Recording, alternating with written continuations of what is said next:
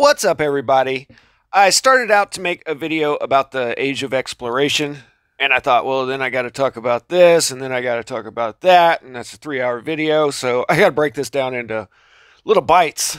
So I'm not sure what bite this is going to end up being about, but it's all part of a bigger sandwich of history. So let's just start off with the timelines, because everywhere I look, there's a gap of 800 to 1,000 years. Or things just disappear for 1,000 years and reappear on the other side for no apparent reason, like Gnosticism. This is a map from 10th to 15th century of how Gnosticism expanded to the west from modern-day Turkey and Greece, where you've got the Bogomils, all the way over into Italy and France, where you've got the Cathars, and I've done a video about what happened to these Cathars due to the Roman Catholics. And they brag about the ruthless efficiency of them eliminating the Cathars. Now, here's the deal. Gnosticism was a big deal in the first couple centuries after Christ, and then ending in the 3rd century, not to be seen again in any of this area until the Bogomilist expansion, 10th century. That's 700 years. So that's like the people of modern-day Mexico, who are predominantly Catholic, all of a sudden decide to revive the beliefs of the Toltecs who lived before the Aztecs. That's how big of a gap 700 years makes. And these were supposed to be lands controlled predominantly by the Holy Roman Empire. Also, Manichaeism, a guy named Mani over in Persia, was inspired by the vision of an angel in the 3rd century. Due to vicious attacks by both the Christian church and the Roman state, it disappeared almost entirely by the end of the 5th century and then sprung back up in the 14th century. So I've theorized for quite a while that they just added in time between 500 and 1300 AD. I want to explain this in a little bit of detail for the new people. If you've heard the shtick, then skip forward. But in 536 AD, that's just a date that historians have agreed upon, you have these cataclysmic events that we'll talk about in a second that wipe out a huge portion of society. And then in the 1300s, after an 800-year gap of no technological or philosophical progress, you have the Black D, which wipes out a huge portion of the population. But unlike the first time that happened, after this you had the Renaissance, which was an explosion in art and culture and knowledge. So why didn't this happen after the catastrophes of 536 AD? They say power abhors a vacuum, which means if there's a position of power to be filled, someone will do it. And here's a perfect example of that. For some reason, the people of the Iberian Peninsula, modern-day Spain, decided after 800 years of eating bland food ever since the fall of the Roman Empire that now they want some spices from India. Now, this is something that modern day we take for granted to the nth degree. We're just used to having this stuff available at all times. But the spice trade made people incredibly multinational corporation wealthy. And this is what a scholar will tell you about the spice trade of the 15th century. There's an insatiable demand in Europe for luxury goods such as fine silks, clothes, dyes, spices, food, sugars, and things like that. There's a desperate attempt to discover new trade routes in order to secure that economy. This is where I got to jump around some, but you'll understand why the people of Spain took off sailing in the first place. And Portugal, who was a big player at the time. The story of Constantinople is completely underrepresented in YouTube historicities. It's kind of the key to understanding the time gap. They say in 330 AD, Emperor Constantine moved the capital of Rome to Constantinople. And by all accounts, ancient Constantinople was every bit as rich and beautiful and cultured as Rome ever was. Here you can see the huge circus in the middle of town. I'm sure that's not quite to scale. But I was just reading something about the blues and the greens, which were different charioteer teams. It's also world-renowned for its defenses. You can see that it juts out on a peninsula. So they built massive walls along the western edge And as long as you control the waters around there, then it's pretty easy to defend. This was a major feat of engineering. They had a moat, then outer and inner walls with towers, and they even had a spot to grow your garden right next to the moat. And they say that Constantine moved his empire over here, and it somehow survived the conditions that caused the Western Empire to fall, and the Roman Empire continued on really quietly up until the 1400s. So first, there never was a Byzantine Empire. There's nobody that called themselves Byzantines. They did call themselves Romans. And technically, the fall of the Roman Empire was 1453 Constantinople. This is where Christianity lost control of this region, and this is a very important region. Generally, whoever controlled Constantinople up here also controlled the Eastern Mediterranean, and this is a key choke point to trade goods coming from east to west. China has been a powerhouse of industry ever since ancient times. The production of silk was literally a state secret back in the day. And then, like I said earlier, spices and all that from India, everything has to pass through right here. From ancient times all the way up until the 1900s, you had the camel caravan routes, but you also had international shipping, all the ocean routes. They'd go up the Red Sea and, according to this, overland a little ways to the Nile and then up into the Mediterranean. So somehow the Western world collapsed, but the Silk Road continued on just fine. International trade was fine until the 1400s. I guess camel trains was a good investment because the Umayyad Caliphate controlled the whole southern route up till 750 AD, and after them was the Abbasid Caliphate up into the 1200s. These are both Muslim caliphates. Now, I thought for the longest time that the motivation for adding in all of the extra time was the Habsburgs legitimizing their rule as Holy Roman Emperor.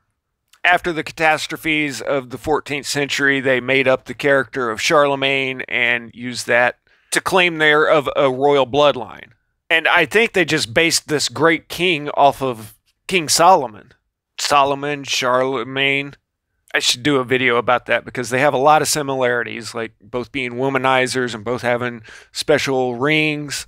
What I'm slowly starting to realize is they didn't just add in all of this time to legitimize the crown, they added it to legitimize Christianity itself. Because by the 15th century, the whole world was basically split up between Muslims and Christians. And look who controls the Eastern Mediterranean. This lasted all the way up until World War I, which is why I think it's so hard to find information on this period of Islam, because the Western world plays for Team Christianity. For 500 years, from 1453 to 1900, Constantinople was Istanbul under Islamic rule. But the Pope in Rome says, no, these were Christian emperors for 1,000 years. I seriously watched a 3-hour documentary on the Byzantine Empire, and at 2 hours, 30 minutes, they were still talking about Justinian.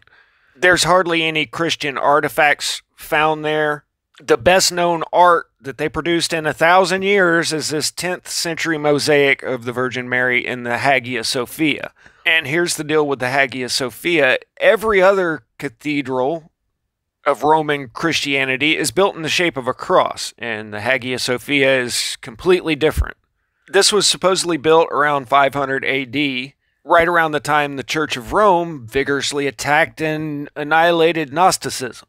In Gnosticism, they believe in the mother goddess, whose name is Sophia. So the Roman Byzantine Christians decided to name their most important temple after the pagan goddess of a rival sect that they had just annihilated. That really doesn't make sense. Also, you see how Sophia is standing on the crescent moon? Well, you find this repeated over and over again in Christian art. They say this is meant to represent Mary's miraculous conception, but I think it was some sneaky Gnostic painters during the Renaissance that started this tradition based off of Sophia. They say the population of Constantinople was booming up until the 1300s and the Black D. I mean, come on, 26 million. Do we even have a city with 26 million people today? But a sharp decline in the population in the 1300s. Now let's look at this without the 800,000 years added in. let's say Rome in 300 AD is the same as Rome 1300 AD. So this is just 700 years ago, and this happens. In this book I've shown before where we've got record of all these places being destroyed, and it looks like they just slapped dates on these things where similar things happen at completely different times. God sent several judgments on Rome. First was rain, which fell from September and October. So a couple, 3 months of incessant rain, and the Tiber swelled so high it drowned all the fields. It even overflowed the high city walls, which these are the ancient walls of Rome. So we're talking massive amounts of water. And after the rain ceased, the fields were just covered in slime and mud everywhere. This destroyed many stately buildings and ancient monuments. The granaries, food supply was destroyed too. Now, when they say many stately buildings and ancient monuments, this is what they're talking about. All this got destroyed by flood. So, do you think maybe that was the reason that they moved the capital over to Constantinople, but just because it was in such disrepair and ruin that it was just easier to move? Now, this book that was written in 1749, a little while before they had the official narrative put together, says that this destruction of Rome happened in 580 AD, where now official history says that Rome slowly declined from 300 to 580 AD, right at the same time.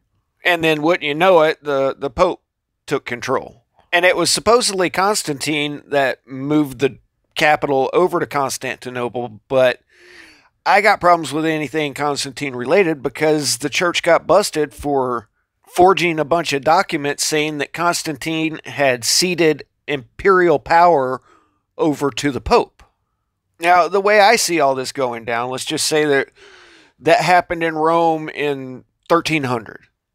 They moved their capital over to Constantinople and managed to cling on a few more generations of old school Romans, and then they were conquered by the Ottomans in 1453.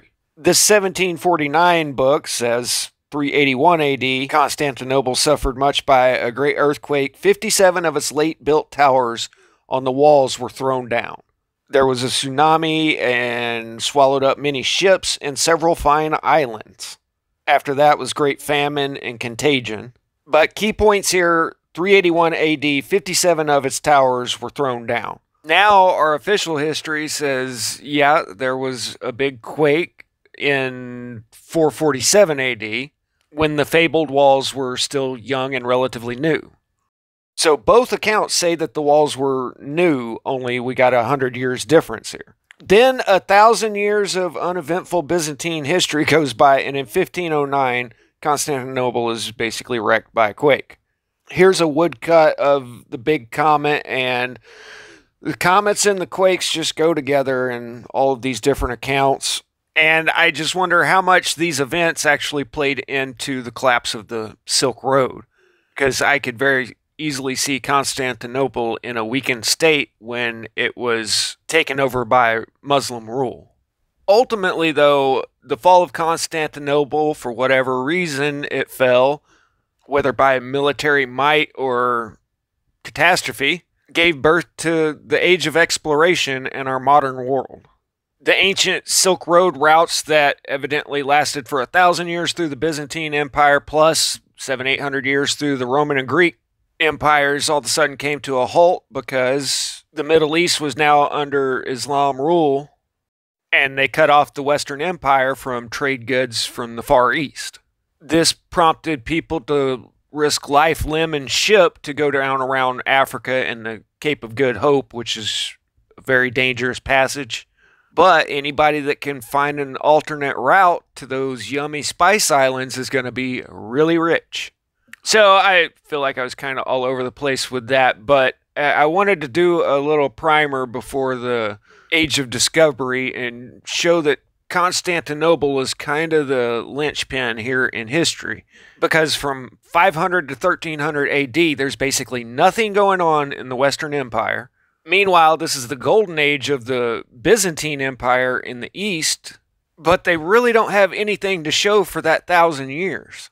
The term Byzantine itself means very complicated, hard to understand, secretive. I hear lecturers all the time say information on that is Byzantine, meaning that it basically doesn't exist. There's hardly any of it. But supposedly they made it 1,000 years, where other empires are lucky to last for 300 or 400.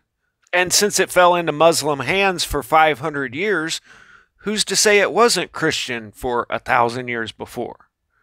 I was wanting to get in the timeline a little bit more, but it's kind of a complicated knot to untie here. But hopefully I explained it well enough that you kind of see where I'm coming from with this. At this time, the world was being divided up between Muslim and Christian, and that's why you see such an aggressive push by all of the Roman Catholics to convert the peoples of new lands to Christianity. And we'll get into that at another time. Static out.